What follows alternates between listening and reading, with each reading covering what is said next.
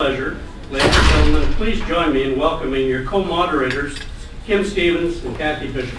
Do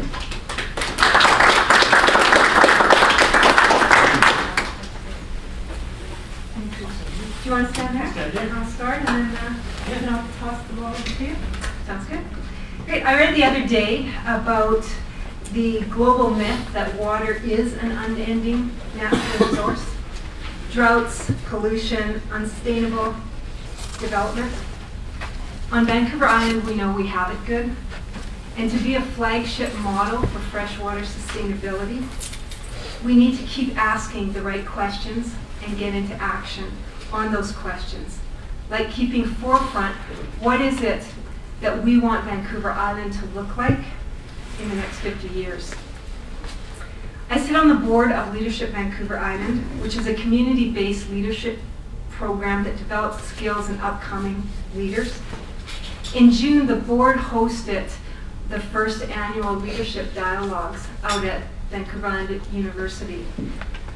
And as a board, we decided to spearhead this project because we really believe that when we ask our participants to take on community programs, we also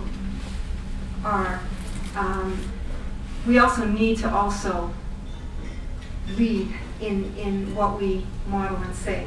So we decided on freshwater sustainability because water is essential to all of us.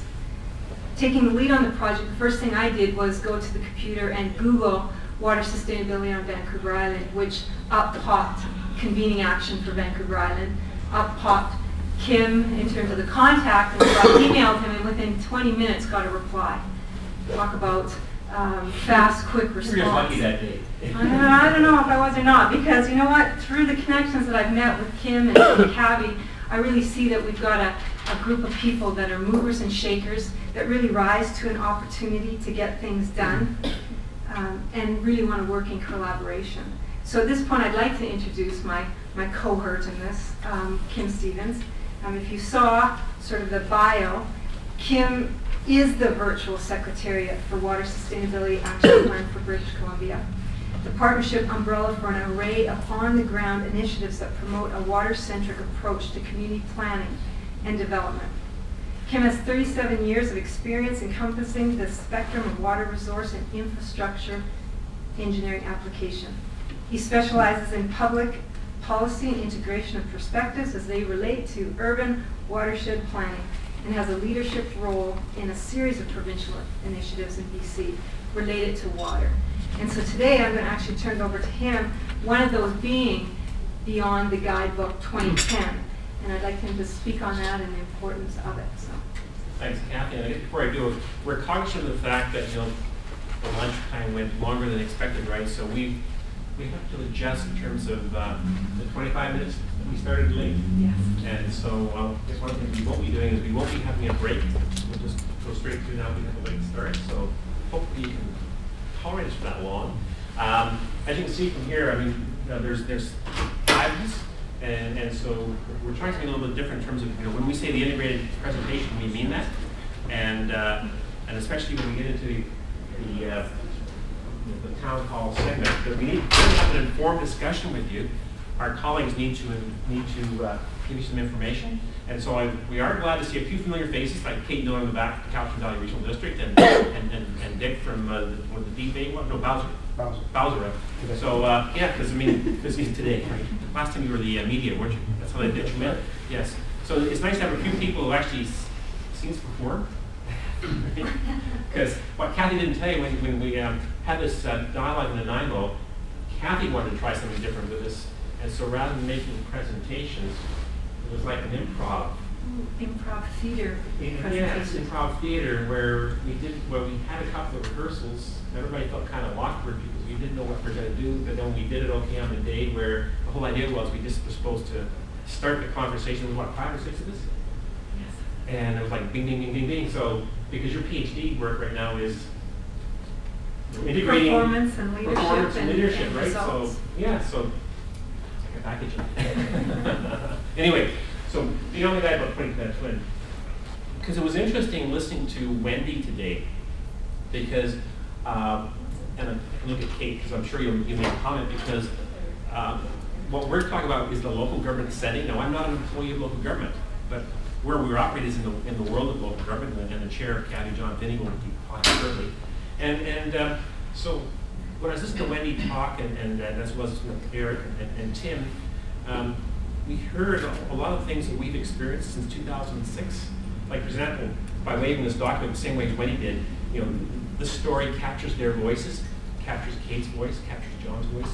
Because what we found was that, the reason we call it Beyond the Guidebook was because in 2002, I was the project manager and principal author for a provincial guidance document called Stormwater Planning, a Guidebook for British Columbia. So this is Beyond the Guidebook 2010.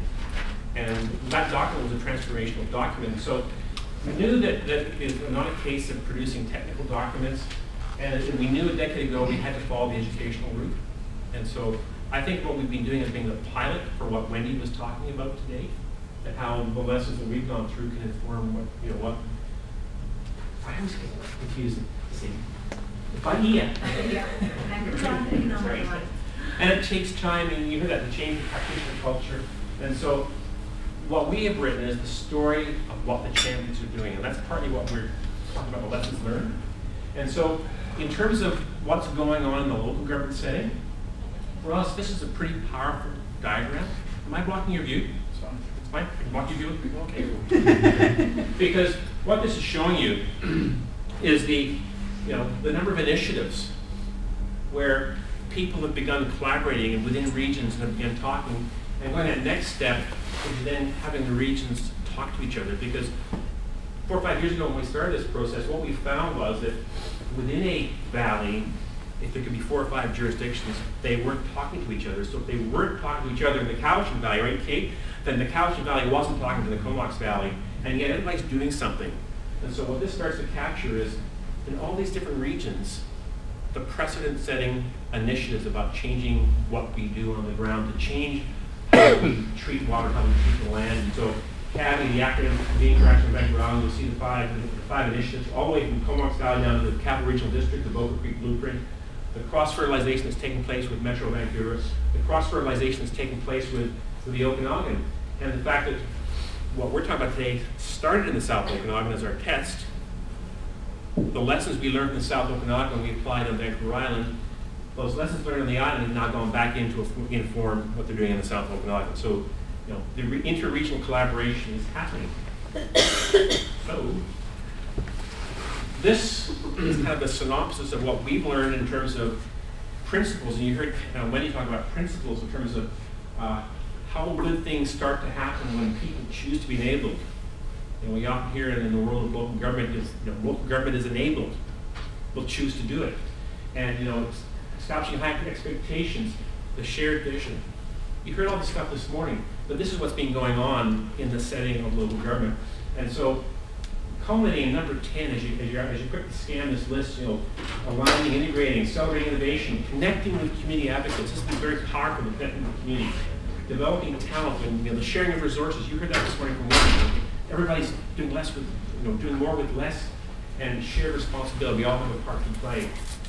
Changing the land ethic. It's all about land ethic. So, Kathy, have I more than used up my 3 minutes? I think you're getting on time, Kim. And I think, are you going to continue on with Nope, that's you. Is that, okay, great. I think one of the things I just want to say in terms of leadership dialogue, one of the things that really came out of that was there was a lot of ideas and tasks that were sort of generated, but a real tangible result was the connection between CAVI with Leadership Vancouver Island, with the Vancouver Island Economic Alliance, and also looking at how to expand that coalition. So again, as Kim was talking about, shared responsibility, regional team, what does that look like?